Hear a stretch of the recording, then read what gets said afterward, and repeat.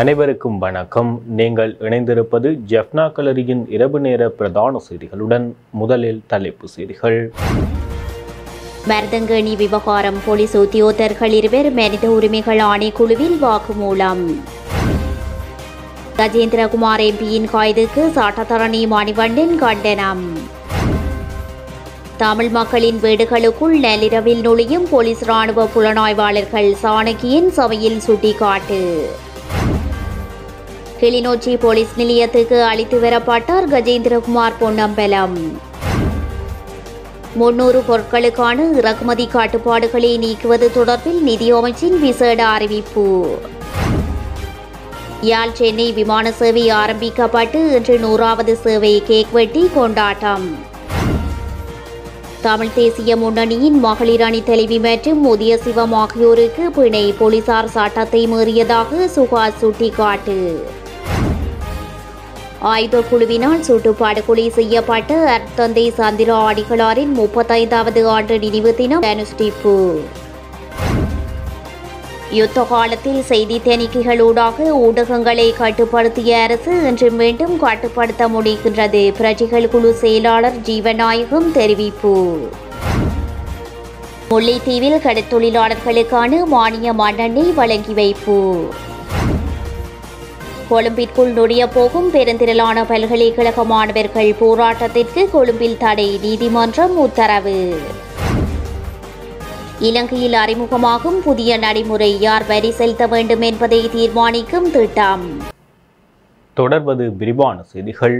மருதங்கேணியில் பாராளுமன்ற உறுப்பினர் தாக்கப்பட்டமை தொடர்பில் 2 போலீஸ் உத்தியோகத்தர்கள் மனித உரிமை ஆணைக்குழுவில் யாழ்ப்பாண அலுவலகத்தில் இன்றைய தினம் 4 மணி நேரம் வாக்குமூலம் வழங்கியுள்ளனர். பாராளுமன்ற உறுப்பினர் கஜேந்திரகுமார் பொன்னம்பலம் அவர்களால் இலங்கை மனித உரிமைகள் ஆணைக்குழுவின் யாழ்ப்பாண காரியாலயத்தில் மேற்கொள்ளப்பட்ட முறைப்பாடு தொடர்பில் சம்பவத்துடன் தொடர்புடைய போலீஸ் உத்தியோகத்தர்களிடம் வாக்குமூலம் பெறப்பட்டது.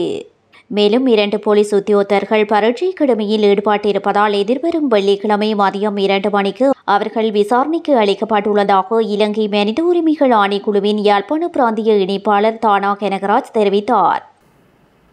தமிழ் தேசிய மக்கள் முன்னணியின் தலைவர் கஜேந்திரகுமார் பொன்னம்பலம் கிளிநொச்சி போலீஸ் நிலையத்துக்கு வாக்குமூலம் பதிவு செய்ய அழைத்து வரப்பட்டுள்ளார்.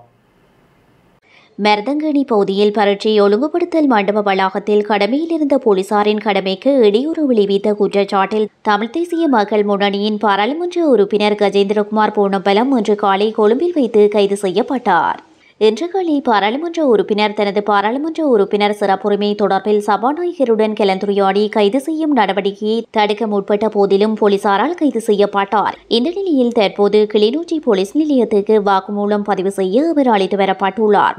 இதேவேளை தமிழ் தேசிய மக்கள் முன்னணியின் தலைவரும் நாடாளுமன்ற உறுப்பினருமான கஜேந்திரகுமார் பொன்னம்பலம் கிளிநொச்சி நீதவான் நீதிமன்றம் பிணையில் விடுதலை செய்யப்பட்டார். போலீசாரின் கடமைகளுக்கு இடையூறு செய்ததாக குற்றம் சுமத்தி இன்று காலை அவர் கொள்ளுப்பட்டியில் அவரது இல்லத்தில் வைத்து கைது செய்யப்பட்டார். பின்னர் இன்று மாலை கிளிநொச்சி நீதிவான் நீதிமன்றில் முன்னிலைப்படுத்தப்பட்ட போது அவர் பிணையில் செல்ல அனுமதிக்கப்பட்டார். பாராளுமன்ற உறுப்பினர் கஜேந்திரகுமார் பொன்னம்பலம் கைது செய்யப்பட்டமையை கண்டித்துள்ள யாழ் மாநகர முன்னாள் முதல்வரும் தமிழ் மக்கள் கூட்டணியின் உறுப்பினருமான சட்டத்தரணி மணிவண்ணன் உடனடியாக அவர் விடுவிக்கப்பட வேண்டும் என வலியுறுத்தியுள்ளார். கொழும்பில் உள்ள வீட்டில் வைத்து இன்றைய தினம் கஜேந்திரகுமார் பொன்னம்பலம் கைது செய்யப்பட்ட நிலையில் வீணா மணிவண்ணன் இதனை தெரிவித்தார். அவர் மேலும் தெரிவிக்கையில், ஆஸ்திரேலிய தூதரகத்தின் அரசியல் விவகாரங்களுக்கு பொறுப்பான அதிகாரிகளை நேற்றைய தினம் தான் சந்தித்த போது கஜேந்திரகுமார் பொன்னம்பலத்துக்கு எதிராக சட்டவிரோதமான நடவடிக்கைகள் முன்னெடுக்கப்படுவதை சுட்டிக்காட்டியதாகவும் இதனை கருத்தில் கொள்ள வேண்டும் என வலியுறுத்தியதாகவும் தெரிவித்தார். மேலும் பாராளுமன்ற உறுப்பினர் கஜேந்திரகுமார் பொன்னம்பலம் கைது செய்யப்பட்டமை ஏற்றுக்கொள்ள முடியாததுடன் உடனடியாக அவர் விடுதலை செய்யப்பட வேண்டும் என கோரிக்கை விடுத்தார். வடக்கு கிழக்கு தமிழ் மக்களின் வீடுகளில் நள்ளிரவு நேரங்களில் உரிய சீருடை மற்றும் அடையாள அட்டைகள் எதுவுமின்றி தம்மை இராணுவ புலனாய்வாளர்கள், குற்றப்புலனாய்வு பிரிவினர் மற்றும் போலீஸ் ஊடகவியலாளர்கள் என பல்வேறு பெயர்களை வெளிப்படுத்தி அநாகரிகமாக நடந்து கொள்கின்ற சம்பவங்கள் பல பதிவாகியுள்ளதாகவும் தனக்கும் இவ்வாறான சம்பவங்கள் இடம்பெற்றதாக கஜேந்திரகுமாரின் கைது தொடர்பான கண்டனத்தை பதிவிடும் வகையில் பாராளுமன்றத்தில் உரையாற்றும் போது பாராளுமன்ற உறுப்பினர் சாணக்கியன் தெரிவித்துள்ளார். Honorable Gajendra Kumar Ponnambalam has been arrested or has been taken into the custody of the police this morning And it's very disturbing to see that as all parliamentarians, irrespective of that Gajendra Kumar Ponnambalam being an opposition member or a government member or Tamil parliamentarian, or regardless of the political views that he speaks of, I think it's important that as all parliamentarians we must condemn the action that the police undertook this morning. All that Honorable Gajendra Kumar Ponnambalam said was, I will come and make a statement in the police station, but let me first go to Parliament and raise the privilege issue that I am scheduled to raise today. We have seen in the past in this house, we have seen people who have been convicted murderers. People have been accused of murder. I can state a few names. Premlal Jayasekar, who was convicted of murder, who had appeal in court, was enabled to come to Parliament and was in Parliament for most of the period before his sentence was, the new sentence was given. Honorable Sivaneswari Sandrakanthan, who was accused of murdering Joseph Parasing, a fellow parliamentarian, was allowed to attend District Development Committee chair meetings from prison. There have been instances where many MPs who are accused of horrendous crimes, who have their privilege in Parliament, they have been given their privilege. But this morning, it's very disturbing that Honorable Gajendra Kumar Ponnambalam was not even allowed to come to Parliament to raise his privilege. He never said, I won't come to the police station. He said, first, because the Speaker had permitted him to come to Parliament to raise a privilege issue. So as the government ranks and also the opposition ranks, I'm very disturbed that some of the opposition members have not even said a word about this. Some political parties have not even raised a word about this. It's very disturbing. Just because Gajendra Kumar Ponnambalam, whatever actions that I don't agree or disagree with whatever his actions are, I will leave that to the court and the privilege committee to decide on his actions. But whatever it is, the fact that he was stopped from attending Parliament is a matter that all parliamentarians, apart from our party differences, should take up. So I would first like to raise it also about the issue that he was trying to raise in Jaffna or in Kilnoch in the northern province last week. It's a very normal incident that we face. People who claim to be part of this intelligence apparatus, people who claim to be part of the police intelligence, people who claim to be part of the police media, who don't wear uniform, who don't carry an identity card. You know, we are under surveillance. As members of Parliament, we are under surveillance. We have no problem. I have been trailed in Colombo and I raised a privilege matter. And the answer was, Honorable Vijaydas Rajapaksa was the chair of the privilege committee at the time. The answer was that it was for the state intelligence apparatus decided that they need to follow me. So my Parliament privilege was, I was monitored as to where I was going and coming in Parliament. But if this is the case for if this is the case for parliamentarians, imagine the plight of the normal citizens of this country. இன்று நாங்கள் வடக்கு கிழக்கிலே நாங்கள் எங்களுடைய இல்லங்களுக்குள்ளே பூந்து பல மக்கள், பல ராணுவ புலனாய்வுத்துறை, போலீஸ் புலனாய்வுத்துறை, அந்த புலனாய்வுத்துறை, போலீஸ் ஊடகம், நான் எத்தனையோ தர முரண்பட்டிருக்கேன் போலீசாருடன். போலீசாரண்டு அவங்களை அடையாளப்படுத்தாமல் தாங்கள் ஒரு சீருடை இல்லாமல் வெள்ள சிவில் அவுட்ஃபிட்லே வந்து தாங்கள் போலீஸ் என்று சொல்லி வீடுகளுக்குள்ள பூர்றது. இது பாராளுமன்ற உறுப்பினருக்கே இந்த நிலைமை என்று சொன்னால் வடக்கு கிழக்கிலே வாழும் சாதாரண பொதுமக்களுடைய நிலையை நீங்கள் கொஞ்சம் சிந்தித்து பாருங்கள்.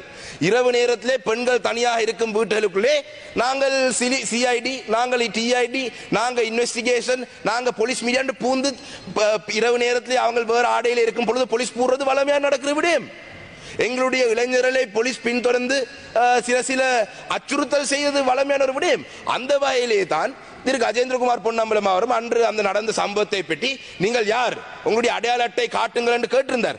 Gajendra Kumar Ponnambalam, Honorable Gajendra Kumar Ponnambalam being skeptical about police constables following him or speaking to him, we should all accept that he should be scared when a police constable comes, because his father was shot dead in Colombo. Honorable Gajendra Kumar Ponnambalam's father, Mr. Kumar Ponnambalam, was shot dead in Colombo. Let me quote an article from the Sunday Leader around year 2000. On January 4, 2000, Kumar Ponnambalam was shot dead at Ramakrishna Road, Vellavath. Moratu Saman and a former police constable named Sunil Ranasinghe carried out the killing on the instructions of Baddegana Sanjeeva. The Sri Lanka broadcast sheet stated. Now, let me also quote that who these people were. They were not just ordinary people. Let me quote. They were police constables. I don't want to keep reading off the article. Sanjeeva. Anyway, these two police constables were accused. This is on the Sunday Leader. So naturally, Kumar Ponnambalam being shot, his father being shot by two police officers, it's only normal that Gajendra Kumar Ponnambalam is worried. that there are police officers who are following him. Even though he is not worried on his behalf, I may not agree with his political views, but I severely condemn this act. This matter, the Speaker should have allowed Gajendra Kumar Ponnambalam to come to Parliament today to raise his privilege issue. So as parliamentarians, I am ashamed that I think the opposition leader somewhat raised something this morning, but the other members of this House have been quiet. Remember that this situation will come to you as well the minute that you have opposing views to the government. Don't be complacent that this is to Gajendra Kumar Ponnambalam from the northern province, that this has happened to Gajendra Kumar Ponnambalam from, this has been continued. Selvarasa Gajendran was carried by police officers, they threw him onto some patch of grass. So this cannot be accepted, and I condemn this, and this is not just to Gajendra Kumar Ponnambalam. Meka Gajendra Kumar Ponnambalam sambandha ප්‍රශ්නයක් නෙවෙයි. මතක තියාගන්න. ඉදිරි අනාගතයේදී විපක්ෂ මන්ත්‍රීවරුන් පහුගිය කාලෙදී අපි දැක්ක මිනිමරපු චෝදනා තියන අය පාර්ලිමේන්තුවට ආවා. පහුගිය කාලේ අපි දැක්ක මේ පාර්ලිමේන්තුවේ කතානායකවරයා මේ පාර්ලිමේන්තුවේ ඉන්නේ ප්‍රධාන පුරවැසියන් 3-4 දෙනාගේ එක්කෙනෙක්. එතුමාට කරු ජයසූරිය මහත්තයාට පහර දෙන විෂුවල් තියෙනවා. කාටද ඇක්ෂන් ගත්තේ? විෂුවල් තියෙනවා, පුටු කඩනවා, මයික් කඩනවා, පොත් වලින් ගහනවා. ඇක්ෂන් ගත්තද? මර්වින් සිල්වා ගස් බැන්දා. ඇක්ෂන් ගත්තද? මට කියන් යනවා නම් මේ රටේ ඇයි අපි පහුගිය මැයි 9 වෙනිදා අරගලේ දේශබන්දු තෙන්නකෝන් එක්ක කහපාර ටී-ෂර්ට් ඇඳගෙන මිනිස්සු ආව පාර්ලිමේ පාරට ඇවිල්ලා වල අරගලේ හිටපු කට්ටිය ගැහුවා. අද වෙනදරු ඇක්ෂන් ගත්තද? Hate speech. මේ වෙනකොට බ්‍රූනෝ දිවාකර අත්අඩංගුවට අරන් තියෙනවා ICCPR යටතේ හේට් ස්පීච් වෙනුවෙන්. හේට් ස්පීච් බලන්න ඕන නම් මහින්ද රාජපක්ෂගේ දා අරලියගහ මන්දිරේ ස්පීච් ටික බලන්න. කවුද අත්තරද? ඒක නිසා මේ රට තුළ නීති දෙකක් ක්‍රියාත්මක වෙනවා කියන එක අපි දිගින් දිගටම කියනවා. ගජේන්ද්‍ර කුමාර් පොන්නම්බලම් පොලිසිය දැක්කම එයාට සැකයක් ඇති වෙන එක සාධාරණයි. මොකද එයාගේ පියාව වෙඩි තියලා මරලා තියෙන්නේ පොලිසිය නිලධාරි දෙන්නෙක් කියලා මේ සණ්ඩෙලියේ පත්තරේ කියනවා. ඒ මිනිස්සයා MSD ආරක්ෂාවත් භාවිතා කරන්නේ නැති මිනිස්සෙක්. ඉතින් ඒ වගේ තත්ත්වයක් යටතේ එයාගේ වරප්‍රසාද ප්‍රශ්නයක් අද එයා මතු ගන්න ආවේ. පොලිසියට අත්අඩංගුවට ගන්න නම් ඒක හරි ක්‍රමවේදයක් ෆලෝ කරන්න. කට උත්තරයක් ගන්න නම් හරි කට උත්තරයක් ගන්න. එහෙම නැත්නම් මේ උදේ මම දැක්කේ පොලිස් නිලධාරියෙක් කියනවා ඇරස් කරන වරන්ට් එකක් නේ සර් ඉන්නකෝ පොලිසියට සර් ඉන්නකෝ පොලිසියට. ඉතින් පොලිසියේ පහළ නිලධාරීන් එක්ක අපිට කිසිම තරහක් ගැටලුවක් නැහැ. ඒ මිනිස්සු එතුමන්ගේ රාජකාරිය කරන්නේ. හැබැයි ඒ රාජකාරියට අනදුන කණ්ඩායම් ගැන තමයි මම මේ අවස්ථාවේ අනතුරුවීමක් කරන්නේ. මේ පාර්ලිමේන්තුවේ ආණ්ඩු පක්ෂ විපක්ෂින්න මන්ත්‍රීවරු මතක තියාගන්න. හෙට නැවතත් මේ තත්ත්වය ඕගොල්ලන්ට ඇති වෙන්න පුළුවන්. අද ආණ්ඩු පක්ෂේ වාඩිලා ඉන්න පුළුවන්.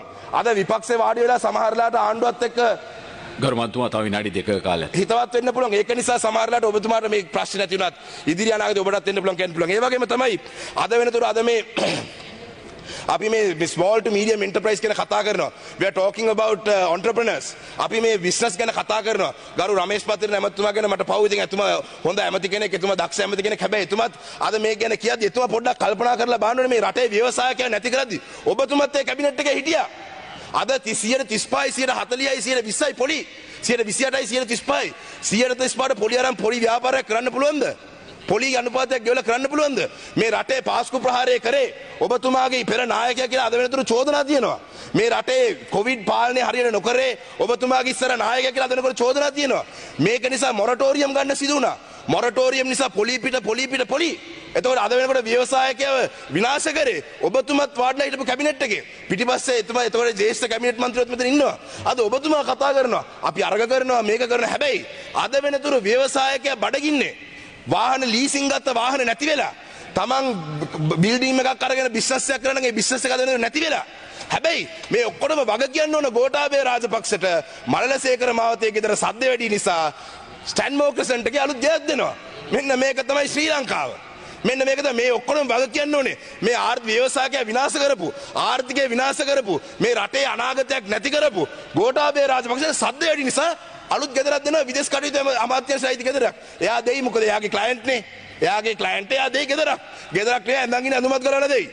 ඉතින් ඒක නිසා මෙන්න මේක තමයි රටේ තත්ත්වය. හැබැයි ඒ වගේම තමයි උතුරු නැගෙනහිර ඉන්න අපි කිව්වොත් එහෙම මතුමා අවසන් කරන උතුරු නැගෙනහිර ඉන්න ඉන්වෙස්ටර්ස්ලා මේ ගජේන්ද්‍ර කුමාර්ගේ සිද්ධිය දැක්කම විදේශ ආයෝජකයෙයිද? දෙමළ ඩයස්පෝරාවෙන් ආයෝජකයෙයිද? වෙන ඕන රටක ආයෝජකයෙයිද? අපේ උතුරු නැගෙනහිර තිබ්බ අවසන් කරනවා. අපේ උතුරු නැගෙනහිර ආර්ථිකය විශාල වශයෙන් පදනම් වුණේ livestock farming agriculture fisheries. මේ රට වටේම මුහුදක් තියෙනවා.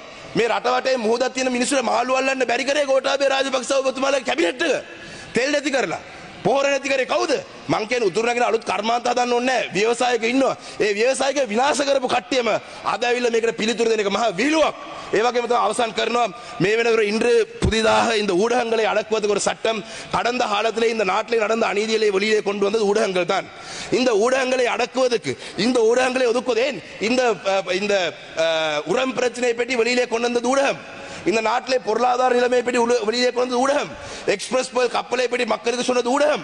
இனி இந்த ஊடக சட்டமூலத்தையும் கொண்டு இந்த ஊடகத்தை மடக்குவதற்கு நீங்கள் நினைச்சீங்கள் என்று சொன்னால் இந்த நாட்டுக்கான அழிவு காலம் வந்துவிடும். இந்த நாடு அழிந்துவிடும். நாங்கள் இந்த நாட்டிலே நாங்கள் வடக்கு கிழக்கில் இருக்கும் தமிழ் மக்கள் இந்த நாடு அழிவு பாதையிலே போவதை நாங்கள் விரும்பவில்லை.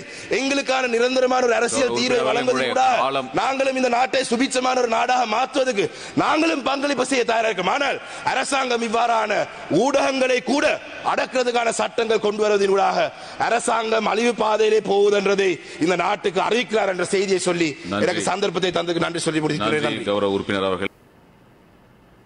300 வகையான பொருட்களுக்கு இறக்குமதி கட்டுப்பாடுகள் இந்த வார இறுதிக்குள் நீக்கப்படும் என நிதியமைச்சு தெரிவித்துள்ளது. சில பொருட்களுக்கான இறக்குமதி கட்டுப்பாடுகள் வார இறுதிக்குள் நீக்கப்படும் என நிதியமைச்சு அறிவித்துள்ளது. அதன்படி 300 பொருட்களுக்கான இறக்குமதி கட்டுப்பாடுகள் நீக்கப்படும் என நிதி ராஜாங்க அமைச்சர் ரஞ்சித் சியம்பலாப்பட்டிய உறுதிப்படுத்தியுள்ளார். சென்னை மற்றும் யாழ்ப்பாணத்துக்கு இடையிலான ஏர்லைன்ஸ் ஏர் சேவை ஆரம்பிக்கப்பட்டு இன்றுடன் 100வது விமான சேவையை எட்டியுள்ளது. 100வது விமான சேவையை நினைவுகூரும் முகமாக இன்றைய தினம் பலாலி சர்வதேச விமான நிலையத்தில் கேக் வெட்டி கொண்டாடப்பட்டது. குறித்த நிகழ்வில் யாழ் இந்திய துணை தூதுவர் பலாலி விமான நிலைய உயர் அதிகாரிகள் கலந்து கொண்டனர். சென்னையிலிருந்து யாழ்ப்பாணத்துக்கு 100வது அலியன்ஸ் ஏர் விமானம் மீண்டும் தொடங்கப்பட்டதிலிருந்து இன்று வரை 10,500க்கும் மேற்பட்ட பயணிகள் பயனடைந்துள்ளனர். கொரோனா தொற்று நோய் இடர்கால இடைநிறுத்தத்துக்கு பின்னர் விமான சேவை 12ஆம் தேதி டிசம்பர் மாதம் 2022 அன்று மீண்டும் ஆரம்பமானது. இந்த வழித்தடத்துக்கு இடையேயான இருவழி பயணிகள் போக்குவரத்து டிசம்பர் 12க்கு இடையில் இன்று வரை மொத்தம் 10,500க்கும் அதிகமாக காணப்படுகிறது. டிசம்பர் மாதம் மீள துவக்கப்பட்ட விமான சேவை இந்தியாவிற்கும் இலங்கைக்குமான விமான சேவை, சென்னைக்கும் யாழ்ப்பாணத்திற்குமான விமான சேவை டிசம்பர் மாதம் மீள துவக்கப்பட்டது. 6 மாதத்திற்கு குறைவான காலத்தில் சென்னையிலிருந்து யாழ்ப்பாணத்திற்கு 100 விமானங்கள் இன்னையுடைய விமானத்தையோடு சேர்த்து 100 விமானங்கள் வந்து இறங்கி இருக்கின்றன. இந்த விமான சேவையின் மூலமாக 10,500க்கும் மேற்பட்ட பயணிகள் பயனடைந்திருக்கிறார்கள் என்று தெரிவிப்பதில் எனக்கு மிக்க மகிழ்ச்சி. அதே வேளையில் இந்த விமான சேவையை இப்போதைக்கு வாரத்தில் 4 நாட்களுக்கு சென்னையிலிருந்து யாழ்ப்பாணத்திற்கும் யாழ்ப்பாணத்திற்கு இருந்து சென்னைக்கும் விமானங்கள் சென்று கொண்டிருக்கின்றன. இதை வாரத்தில் 7 நாட்களுக்கும் நீடிக்கும் பணிகளையும் நாங்கள் மேற்கொண்டு வருகிறோம். கூடிய விரைவில் இது வாரத்தில் 4 நாட்களிலிருந்து 7 நாட்களாக விரிவிக்கப்படும் என்பதை அறிவிக்கப்படுவதிலும் எனக்கு மிக்க மகிழ்ச்சி. தமிழ் தேசிய மக்கள் முன்னணியின் கஜேந்திரகுமார் பொன்னம்பலத்தை துப்பாக்கி முனையில் போலீசார் அச்சுறுத்திய போது அதனை ஒளிப்பதிவு செய்த இருவரை போலீசார் கைது செய்த நிலையில் அவர்கள் இருவரும் பிணையில் விடுவிக்கப்பட்டுள்ளதாக தெரிவிக்கப்பட்டுள்ளது.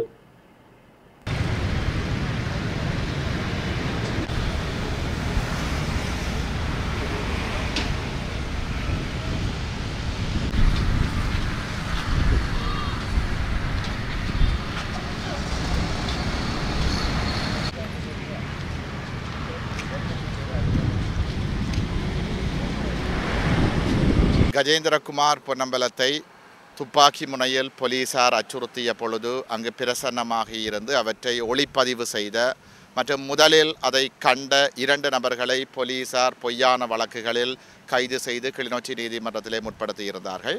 அவர்கள் சார்பாக தற்சமயம் ஆஜராகி அவர்களை பிணையிலே வெளியில் கொண்டு வந்திருக்கின்றோம்.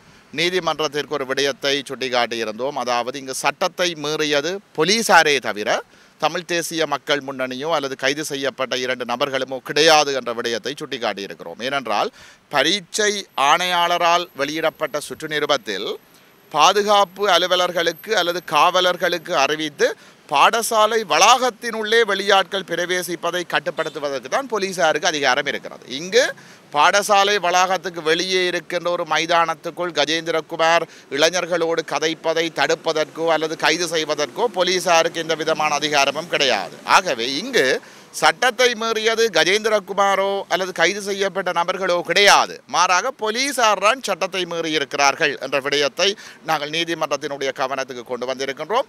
நீதிமன்றம் எங்களுடைய விண்ணப்பத்தை ஏற்று சந்தேக நபர்களை பிணையிலே விடுதலை செய்திருக்கிறது. தற்சமயம் கஜேந்திரகுமாரும் ஒரு சட்டவிரோதமான முறையிலே கைது செய்யப்பட்டு கொழும்பிலிருந்து அழைத்து வரப்பட்டு கொண்டிருக்கிறார். உண்மையில் இங்கே போலீசாருடைய அரசினுடைய அராஜகம்தான் அரங்கேறிக் கொண்டிருக்கிறது. நாங்கள் சட்டத்துக்குட்பட்டு உள்நாட்டு சர்வதேச சட்டத்தின் பிரகாரம் எங்களுடைய எதிர்ப்புகளை பதிவு செய்து கொண்டிருப்போம். மீண்டும் சொல்லுகிறோம், எத்தகைய அடக்குமுறைகள் பிரயோகிக்கப்பட்டாலும் நாங்கள் அடக்குமுறைகளுக்கு அஞ்சப் போவது கிடையாது. எங்களுடைய ஜனநாயக போராட்டம், உரிமை போராட்டம் தொடரும். 5 லட்சம் ரூபாய் பெறுமதியான 2 பிணைகளிலே அவர்கள் விடுவிக்கப்பட்டிருக்கிறார்கள். 7வது மாதத்தில் திகதி குறிப்பிடப்பட்டிருக்கிறது. உண்மையில் கஜேந்திரகுமார் பொன்னம்பலம் அவர்களுடைய கைது ஒரு சட்டவிரோதமான கைது. அவர் எந்த வகையிலும் இலங்கையினுடைய எந்த சட்டத்தையுமே மீறியிருக்கவில்லை. அதுவும் அவரை நாளை காலை 10 மணிக்கு வாக்குமூலம் பெற வருமாறு போலீசாரை அறிவித்துவிட்டு இன்று திடீரென்று வந்து கைது செய்தது யாரை திருப்திப்படுத்த என்பது ஒரு கேள்விக்குறியாக இருக்கிறது. நிச்சயமாக இன்றைய தினம் கஜேந்திரகுமார் பாராளுமன்றத்திலே உரையாற்றினால் தங்களுடைய பொட்டுக்கேடுகள் அம்பலமாகிவிடும், தாங்கள் அம்மனமாகி விடுவோம் என்ற காரணத்தினால் போலீசார் கைது செய்திருக்கிறார்கள் என்று நினைக்கிறோம். ஆனால் இவர்களுடைய சட்டவிரோத கைதுகளுக்கு நாங்கள் அஞ்சப் போவது கிடையாது. இவர்களுடைய சகல அம்மனங்களையும் நாங்கள் அம்பலப்படுத்தியே தீருவோம். இன நல்லிணக்க நிகழ்வு ஒன்று இன்று கிளிநொச்சியில் இடம்பெற்றது. குறித்த நிகழ்வு தேசிய ஒருமைப்பாடு, நல்லிணக்கம் மற்றும் அரச கர்ம மொழிகள் அமைச்சின் மொழிகளின் கற்கைப்பீட மண்டபத்தில் இன்று இடம்பெற்றது. அனுராதபுரத்திலிருந்து குறித்த நிலையத்துக்கு இன்று காலை ஒரு குழுவினர் விஜயம் மேற்கொண்டனர். அனுராதபுரத்தில் தமிழ் மொழி கேட்கும் மாணவர்களுக்கும் கிளிநொச்சியில் சிங்கள மொழி கேட்கும் மாணவர்களுக்கும் இடையில் இன நல்லிணக்கத்தை வெளிப்படுத்தும் வகையில் குறித்த நிகழ்வு ஏற்பாடு செய்யப்பட்டிருந்தது. அரசு பணியில் உள்ள குறித்த மாணவர்கள் பல்வேறு அரசு திணைக்களங்களில் பணிபுரிந்து வருகின்றனர். இந்த நிலையில் இன்றைய ஒன்று கூடல் மூலம் இன நல்லிணக்கம் மற்றும் மொழி, கலாச்சாரம் ஆகியவற்றை புரிந்து கொள்ள முடிவதாக அவர்கள் தெரிவிக்கின்றனர். குறித்த நிலையத்துக்கு வருகை தந்திருந்த பௌத்த மத தலைவர்கள் மற்றும் சிங்கள இன மக்களை தமிழ் உத்தியோகத்தர்களான மாணவர்கள் வரவேற்றனர். தமிழர் கலாச்சார முறைப்படி வரவேற்கப்பட்டதை தொடர்ந்து கும்பம் வைத்தல், கோலமிடுதல், ஆலோத்தி உள்ளிட்ட தமிழர் கலாச்சார முறைகள் இதன்போது தமிழ் கற்கும் சிங்கள உத்தியோகத்தர்களுக்கு விளக்கம் அளிக்கப்பட்டது. தொடர்ந்து மங்கள விளக்கேற்றப்பட்டதுடன் இருதரப்பு கலாச்சார உணவுகளும் கைமாற்றப்பட்டமை விசேட அம்சமாகும். தொடர்ந்து தமிழ் சிங்கள நிகழ்வுகள் இரு இனத்தவர்களாலும் முன்னெடுக்கப்பட்டது. தொடர்ந்து தமிழ் கலாச்சார உணவினை சிங்கள உத்தியோகத்தர்கள், சிங்கள கலாச்சார உணவினை தமிழ் உத்தியோகத்தர்களும் பரிமாறிக்கொண்டனர். குறித்த செயற்திட்டத்தினால் அனைத்து இனமத மொழிகளும் சமமாக மதிக்கப்பட்டு நல்லிணக்கத்துடன் இலங்கையில் வாழும் உணர்வு ஏற்பட்டுள்ளதாக பங்கு பெற்றியவர்கள் தெரிவிக்கின்றனர்.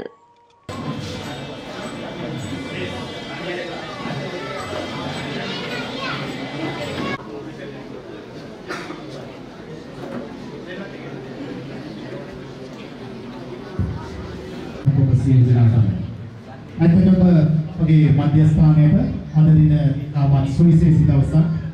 ඒ කියන්නේ තුන් හමුවීම සුහද හමුවීම සපැවෙනි ඉතාමත් ஆதரவையும் கௌரவையும் பிரிகள். அதாவது அரச உத்தியோகத்தர்கள் இவரை பார்ப்பதற்கு வருகை தந்திருக்கிறார்கள். அதை இன்று நாம் இந்நேரத்தில் பெரும் மகிழ்வு அடைகின்றோம். அதோடு மட்டுமிருந்தது அதையிட்டும் அவர்களுக்கும் அவர்களையும் இந்நேரத்தில் வருக என வரவேற்றுக் கொள்கின்றோம்.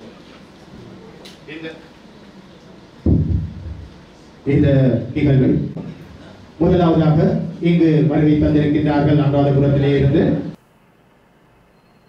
யுத்த காலத்தில் செய்தி தணிக்கைகள் ஊடகங்களை கட்டுப்படுத்திய அரசு இன்று மீண்டும் கட்டுப்படுத்த முனைகின்றது என கிளிநொச்சி மாவட்ட பிரஜைகள் குழுவின் செயலாளர் சிங்கராசா ஜீவநாயகம் தெரிவித்துள்ளார்.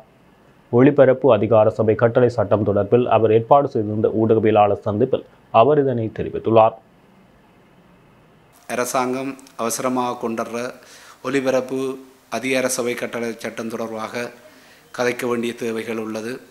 குறிப்பாக ஒலிபரப்பு மீதான கட்டுப்பாடுகளையும் தடைகளையும் ஊடக கருத்துக்களை மக்கள் மத்தியிலே சென்று போவதனை தடை செய்வதும் ஒரு உத்தியாக காலங்காலமாக ஒவ்வொரு காலகட்டத்திலும் அரசுகள் வந்து ஊடகங்கள் தொடர்பான ஒலிபரப்பு தொடர்பான சட்டங்களை கொண்டு வந்திருக்குது.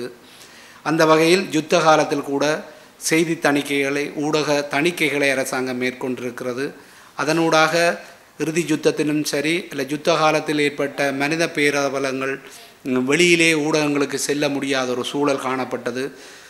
குறிப்பாக இலங்கையில் உள்ள ஊடகங்கள் கூட அந்த செய்தி தணிக்கையினால் பாதுகாப்பு அமைச்சினால் கட்டுப்படுத்தப்படுற செய்திகளை மாத்திரம், அனுமதிக்கப்படுற செய்திகளை மாத்திரம் வெளியீடு செய்தன. ஆகவே யுத்தத்தின் போது உண்மையாக நடந்த மனித பேரபலம் தொடர்பாகவோ அல்லது காவு கொள்ளப்பட்ட தமிழ் மக்களுடைய எண்ணிக்கைகள் தொடர்பாகவோ இன்று மட்டும் விடை காண முடியாத ஒரு சூழல் காணப்படுகிறது. அந்த நிலைமையை யுத்த காலம் என்றதுக்கு அப்பால் இன்றைய காலகட்டத்தில் அவசரமாக தற்போதைய அரசாங்கம் ஒலிபரப்பு அதிகார சபை சட்டத்தை மீளவும் கொண்டு வரக்கான ஒரு எத்தனிப்புகளை நடந்து கொண்டிருப்பதனை நாங்கள் ஊடகங்கள் வாயிலாக காணுகின்றோம். குறிப்பாக ஒரு நாட்டினுடைய ஜனநாயகத்தின் பண்புகளில் ஊடகங்கள் மிக முக்கியமானது. நாட்டினுடைய சிறந்த ஆட்சியை வலியுறுத்துறதிலே ஊடகங்களோட பங்கு மிகவும் பிரதானமாக இருக்கிறது. ஆகவே இந்த ஊடகங்கள் என்றது எப்போதும் ஆட்சியாளர்களுக்கு ஒரு சிம்ம சொப்பனமாக விளங்குகின்ற ஒரு கருவியாக கூட காணப்படுகிறது. அதனை மையப்படுத்தி இப்போது ஒலிபரப்பு அதிகார சபை சட்டத்தை அரசாங்கம் கொண்டு வர இருக்கிறது. இரண்டாம் நாட்டினுடைய தற்போதைய அரசாங்கத்தினுடைய ஆட்சி முறையில் பல்வேறுபட்ட அதிருப்திகள், பல்வேறுபட்ட குறைபாடுகள், பல்வேறுபட்ட நீதிமுறை தவறிய செயற்பாடுகள் காணப்படுகிறது. இதனால் எல்லா துறைகளிலும் அரசுக்கு எதிரான கிளர்ச்சிகள், அரசுக்கு எதிரான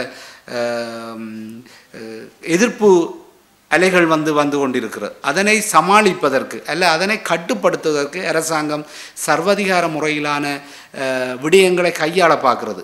அண்மையிலே பயங்கரவாதத்துக்கு எதிரான சட்டத்தை கொண்டு வர இருந்தது. அவ்வாறு பல்வேறுபட்ட சட்டங்களை உருவாக்குறதிலே அரசாங்கம் தனது பாராளுமன்ற காலத்தையும் ஜனாதிபதியினுடைய ஆயுள் காலத்தையும் கொண்டு சென்றுமோ என்று ஐயப்பாடு இருக்கிறது. ஆனால் மறுபுறம் நெருங்கி ஒரு எதிர்மறையான பொருளாதார வளர்ச்சிகளை ஏற்படுத்துவதற்கான ஒரு சூழலை அரசாங்கம் ஏற்படுத்தாமல் இருக்கிறது. ஆகவே இந்த ஒலிபரப்பு அதிகார சபை சட்டம் என்பது ஊடகங்களை கட்டுப்படுத்துவதற்கும் அரசு தனக்கு எதிராக இருக்கிற எதிர்ப்பு உணர்வலைகளை கட்டுப்படுத்துவதற்கான உத்தியாகவே இந்த சட்டத்தை அரசாங்கம் கொண்டு வர இருக்கிறது. எனவே தற்போதைய பாராளுமன்றத்தின் செயற்பாடுகளை பார்க்கும்போது அண்மையிலே பொது பயன்பாட்டுகள் ஆணைக்குழுவின் தலைவர் மிகவும் நேர்மையாக மக்களுக்கு அந்த பொது பயன்பாடுகளுடைய நன்மைகள், பொருட்களுடைய விலை குறைப்புகள் ஏற்படுத்தணும், மின்சாரத்தினுடைய கட்டுப்பாட்டு விலைகள் சரியாக பேணப்பட வேண்டும், எரிபொருளின் சூத்திரத்தை சரியாக வகுத்து கொடுத்த ஒரு தலைவர். அந்த தலைவரை கூட இந்த பாராளுமன்றம் அவரை மிக விரைவாக அந்த பதவியில் என்று அப்புறப்படுத்தி. அவை இலங்கையில் இப்போ உள்ள விஷயம் என்னென்று பார்த்தா அதிகார வெறி பிடித்த ஒரு அரசாங்கமாக, அதிகாரத்தின் மூலம் எதையும் சாதிக்கிற அரசாங்கமாக காணப்படுகிறது. ஆகவே இந்த சட்டத்தை அரசாங்கம் தனக்கு சாதகமான பாராளுமன்ற உறுப்பினர்களை கொண்டு நிறைவேற்றுவதற்கான எத்தனிப்புகளை செய்துகின்ற போதிலும் இது ஒரு ஊடகத்துறையிலே ஒலிபரப்பு அதிகார சபை சட்டம் என்றதுக்கு அப்பால் தனக்கு எதிரான கருத்துக்களை கட்டுப்படுத்துவதற்கான ஒரு பொறிமுறையாக இந்த சட்டத்தை கொண்டு வருகிறது. எனவே இதை ஒட்டுமொத்த பாராளுமன்ற உறுப்பினர்களும் நாட்டின் பிரஜைகள் என்ற ரீதியிலும் இதை கொண்டு வராமல் நிறுத்துவதற்கான செயற்பாடுகளை சிவில் அமைப்புகளும் முன்னெடுக்கணும் என்றதை கேட்டுக்கொள்கிறேன். நன்றி. முல்லைத்தீவு மாவட்டத்தில் கடத்தொழிலாளர்களுக்கான மானிய மண்ணெண்ணெய் வழங்கும் நிகழ்வு இன்று தொடங்கி வைக்கப்பட்டது. மாவட்டத்தில் 1113 கடத்தொழிலாளர்களுக்கு சீன அரசாங்கத்தினால் மானிய மண்ணெண்ணெய் வழங்கப்பட்டது. கடத்தொழில் நேரியல் வள திணைக்கள உதவி பணிப்பாளர் மற்றும் கடத்தொழில் சம்மேளன தலைவர் மற்றும் கடத்தொழில் அமைப்புகள் ஆகியோரின் பிரசன்னத்துடன் முல்லைத்தீவு நகர் பகுதியில் உள்ள கூட்டுறவு சங்க எரிபொருள் நிரப்பு நிலையத்திலும், நாயாறு பகுதியில் உள்ள கூட்டுறவு சங்க எரிபொருள் நிரப்பு நிலையத்திலும், புதுக்குடியிருப்பு பகுதியில் உள்ள கூட்டுறவு சங்க எரிபொருள் நிரப்பு நிலையத்திலும் இந்த எரிபொருட்கள் வழங்கி வைக்கப்படுகின்றன. 75 லிட்டர் மண்ணெண்ணெய் மானியமாக இதன்போது வழங்கி வைக்கப்பட்டுள்ளன. ஜெயவர்தனபுர பல்கலைக்கழகத்துக்கு முன்பாக சற்று முன்னர் ஆர்ப்பாட்டம் ஆரம்பிக்கப்பட்டுள்ளது. அனைத்து பல்கலைக்கழக மாணவர் ஒன்றியத்தினர் இணைந்து இந்த ஆர்ப்பாட்டத்தை முன்னெடுத்துள்ளனர். இதேவேளை இவர்களுக்கு எதிராக கொழும்பு நீதிமன்றத்தில் தடை உத்தரவு பிறப்பிக்கப்பட்டமை குறிப்பிடத்தக்கது. 5 மாதங்களாக மூடப்பட்டுள்ள பௌத்த பாலி பல்கலைக்கழகம் உடனடியாக திறக்கப்பட வேண்டும். மாணவர் சங்கங்கள் மீதான தடையை உடனடியாக நீக்க வேண்டும். 1995 37 சட்டத்தை மாற்றி பௌத்த பாலி பல்கலைக்கழகத்தை பட்டத்தினை விற்கும் வியாபார நிலையமாக மாற்றும் அரசாங்கத்தின் சதியை முறியடிப்போம் என ஆர்ப்பாட்டக்காரர்கள் வலியுறுத்தியுள்ளனர். இதேவேளை குறித்த ஆர்ப்பாட்டக்காரர்கள் கொழும்பை நோக்கி வர திட்டமிடப்பட்டுள்ளதாக தெரிவிக்கப்படுகிறது. இதேவேளை அனைத்து பல்கலைக்கழக மாணவர் ஒன்றியத்தின் போராட்டத்துக்கு நீதிமன்றம் தடையுத்தரவு விதித்துள்ளது. இன்று காலை 11 மணி முதல் மாலை 6 மணி வரை எலரி மாளிகை, பிரதமர் அலுவலகம், ஜனாதிபதியின் தனிப்பட்ட இல்லம், ஜனாதிபதி அலுவலகம் மற்றும் காலிமுக திடலுக்குள் அனைத்து பல்கலைக்கழக மாணவர் ஒன்றியத்தின் அழைப்பாளர் உள்ளிட்ட குழுவினர் நுழைவதற்கு கோட்டை நீதவான் நீதிமன்றம் தடை உத்தரவு பிறப்பித்துள்ளது. வரி செலுத்துவதற்கு அடுத்த வருடம் முதல் டிஜிட்டல் முறைமை அறிமுகப்படுத்தப்படும் என நிதி ராஜாங்க அமைச்சர் சஹான் சேமசிங்க தெரிவித்துள்ளார். வரி செலுத்துவதை முறையான முறையில் மேற்கொள்ளும் வகையில் இந்த நடைமுறை அறிமுகப்படுத்தப்படும் என அவர் இதன்போது சுட்டிக்காட்டியுள்ளார். காலியில் நேற்று இடம்பெற்ற நிகழ்ச்சியொன்றில் கலந்து கொண்டு கருத்து தெரிவிக்கும் போதே அவர் இந்த விடயத்தை குறிப்பிட்டார். அத்துடன் வரி செலுத்தும் வேலையமைப்பை இனங்கண்டு அதனை விரிவுபடுத்தும் வகையில் இந்த வேலை திட்டம் நடைமுறைப்படுத்தப்படுவதாகவும் அவர் சுட்டிக்காட்டியுள்ளார். இதேவேளை நிதி ராஜாங்க அமைச்சர் ரஞ்சித் சியம்பலாபட்டிய கூறுகையில் அடுத்த ஆண்டு ஜனவரி 1ஆம் தேதி முதல் புதிய விதிகளின் கீழ் 18 வயதுக்கு மேற்பட்ட அனைவரும் வருமான வரிக்கு பதிவு செய்ய வேண்டும். தற்போது மக்கள் பிரதிநிதிகளாக பணியாற்றும் 225 நாடாளுமன்ற உறுப்பினர்களின் வருமான வரி பதிவேடுகளை ஆரம்பிக்க உள்ளோம். ஆகவே புதிய விதிகளின்படி குறிப்பாக நாடாளுமன்றம், மாகாண சபைகள் அல்லது உள்ளூராட்சி தேர்தலுக்கு வேட்புமனு தாக்கல் செய்பவர்களும் வருமான வரிக்கு பதிவு செய்ய வேண்டும். இந்த விடயத்தில் எந்த ஒரு தரப்பினருக்கும் விசேட சலுகை வழங்கப்படாது. நாட்டில் யார் வரி செலுத்த வேண்டும் என்பதை இது தீர்மானிக்கும் என்றும் தெரிவித்தார். தமிழகத்தில் உள்ள சுமார் 600 ஈழத்து தமிழ் ஏதிலிகள் சென்னை எழும்பூரில் போராட்டத்தில் ஈடுபட்டுள்ளனர். குடியுரிமை வழங்க வேண்டும், இந்தியாவில் அதிக காலம் தங்கியிருப்பதற்கான அபராத தொகையை குறைக்க வேண்டும் போன்ற கோரிக்கைகளை முன்வைத்து போராட்டத்தில் ஈடுபட்டனர். அதே சமயத்தில் ஏதிலி அந்தஸ்து தங்களது சுதந்திரத்தையும் வாழ்க்கையில் வாய்ப்புகளையும் கட்டுப்படுத்துவதாக அவர்கள் தெரிவித்தனர். எங்களது பிள்ளைகளுக்கு சரியான வேலை கிடைக்கவில்லை. கல்லூரியில் பட்டம் பெற்றாலும் தனியார் நிறுவனங்கள் நமது பிள்ளைகளை வேலைக்கு சேர்ப்பதில்லை.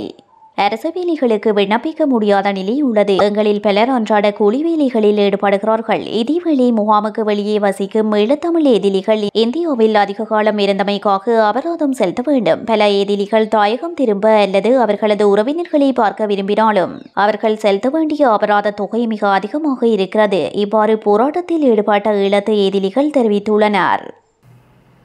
இத்துடன் ஜெஃப்னா கலரியின் இரவு நேர பிரதான செய்திகள் நிறைவு பெறுகின்றது. மேலும் செய்திகளை அறிந்து கொள்ள எமது இணையதள பக்கமான www.jeffnakalari.lk என்ற இணையதளத்துடன் இணைந்திருங்கள்.